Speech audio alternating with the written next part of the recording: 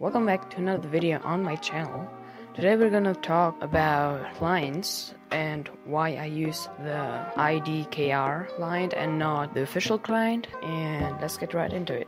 So as you guys know, I love customization and modding, so this is the main part of Krunker. I like and I enjoy playing this game, modifying it, and it's pretty cool. First of all, I'm gonna talk why I used official client before and not MTZ client.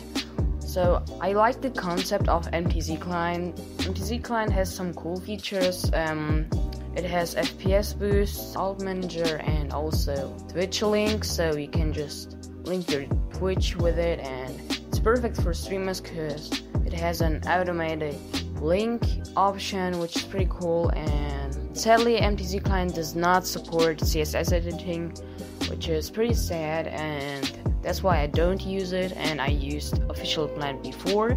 And now I'm gonna talk about why I switched to Idkr. Idkr has some cool features too.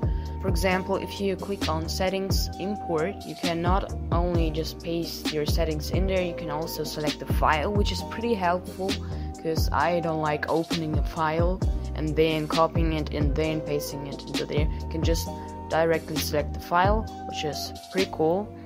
And the cool part about this client, it's pretty new, and Phyllis Goodman uses it too, and he's a modder, I would say too. Also, the developer of this client is pretty nice guy, so check him out.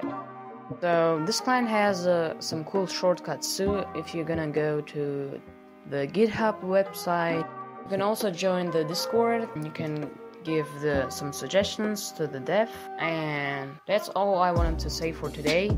If you guys enjoyed this video, leave a like, subscribe, and bye.